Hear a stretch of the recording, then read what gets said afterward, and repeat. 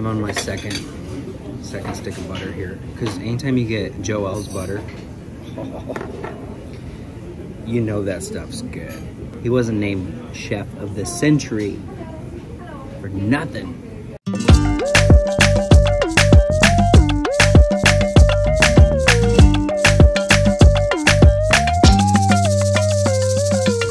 It's fun to watch him work, actually. And I loved the meeting and how he sent the dish back because it had egg on it. And then they all like huddle up. And they're like, all right, who messed up? And then they go around and they're like, was it you? Okay, was it you? Was it you? And they're all like, you know, very, who was that? What do you think, being so close to the kitchen? Fun. Yeah? It reminds me of when we were at Vespertina, we walked through the kitchen and you could kind of watch kind of what was going on. I got the tasting menu, vegetarian tasting menu, without the egg. I ordered 2 things. I did not get the tasting menu. I'm not exactly sure what I ordered. It's like a trust fall. I told you about Joel before. There's nothing that can go wrong. Innocent until proven otherwise. So we do the trust fall for Joel, and we're in good hands here. So Trust fall right into the bread basket with 8 pieces of bread. you could trust fall into foie gras, or you can trust fall into bread basket because it's the French. It's just like a starter soup. It's not even on the menu. It's just like the welcome gift, which is delightful. Reminds me a little bit of like a sweet and sour soup.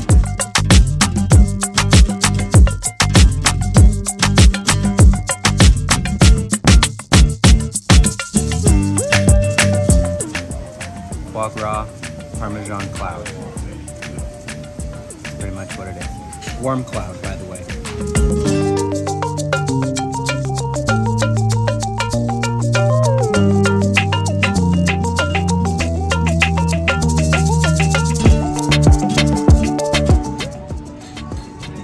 It's a gazpacho.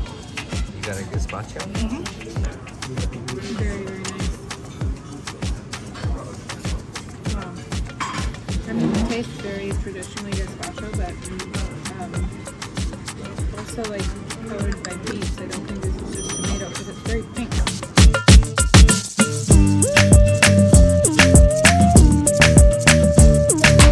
Oh my gosh, heirloom tomatoes. Olives. And an olive puree. Guys, look, he's making the mashed potatoes. The secret mashed potatoes.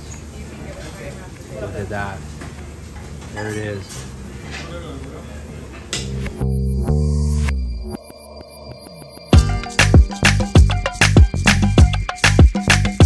That means that I'm not just here for me, I'm here for you. Which is true. We're here for you guys. Very nice. It's a nice dish. Very complex in the flavors. It's not like simple. It's not something I've tasted, but it's very, very French. You can tell there's butter in it, which I expect nothing less. I like to eat vegan as much as possible, but at a French restaurant, I'm not going to say no to butter. It'd be unrecognizable. Wow, that's nice. Never thought polenta could be so good. You never said it was that good. I did. I thought it was better. Of course it's good. Well, that one was coated in like a 10-year Parmesan too. So I got Milan all the way down to Rome, wrapped around my tongue right there on that bite.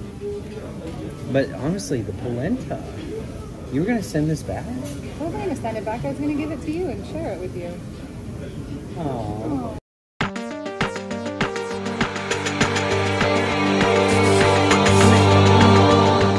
This is mustard dressing.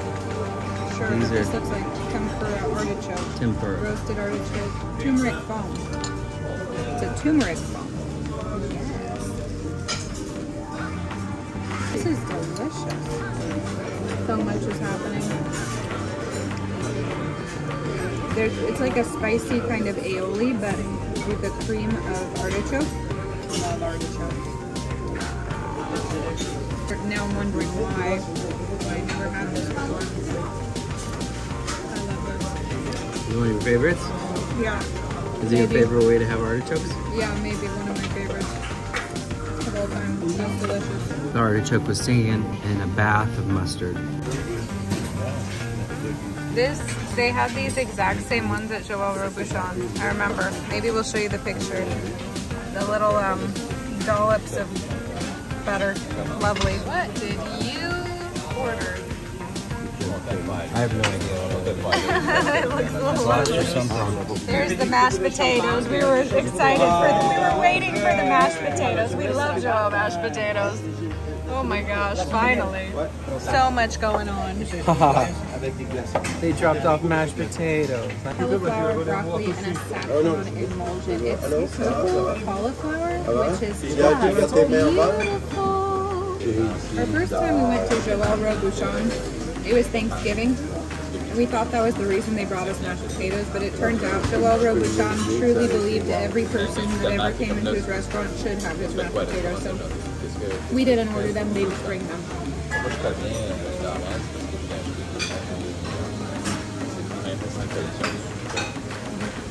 Puree, like squished full cheesecloth.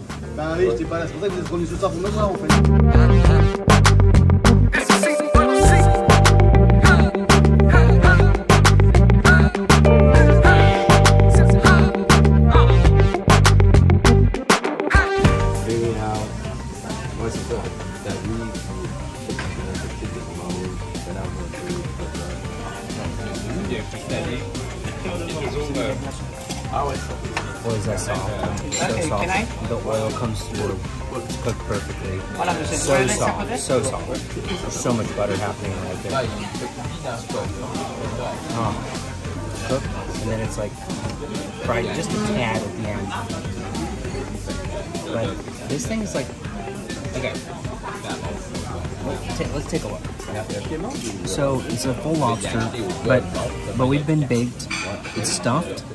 It's like Christmas stuffing, Thanksgiving stuffing here, and obviously it's a full lobster. So let's try the stuffing. Honestly, I've never had lobster like this before. The most perfect stuffing inside of a lobster with extra butter. And you didn't even try it with the mashed potatoes yet. Yeah, okay, here's the mashed potatoes. Joel's personal recipe, mashed potatoes. Guys, we watched full documentaries on these mashed potatoes on Netflix and on YouTube. You should check them out too. For the record, look at me go!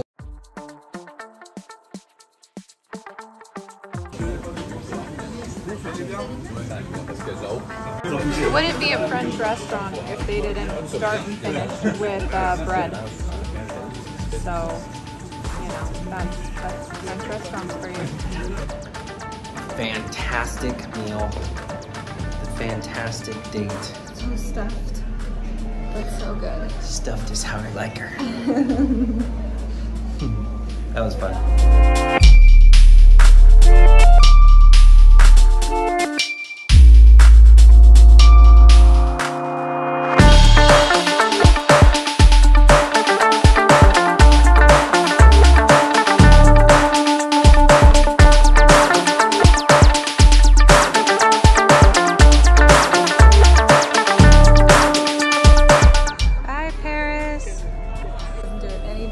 No justice. A little bit better.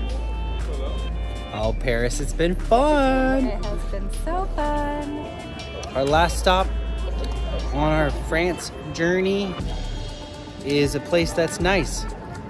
It's very nice. If you're American, it's nice. If you're French, it's Nice.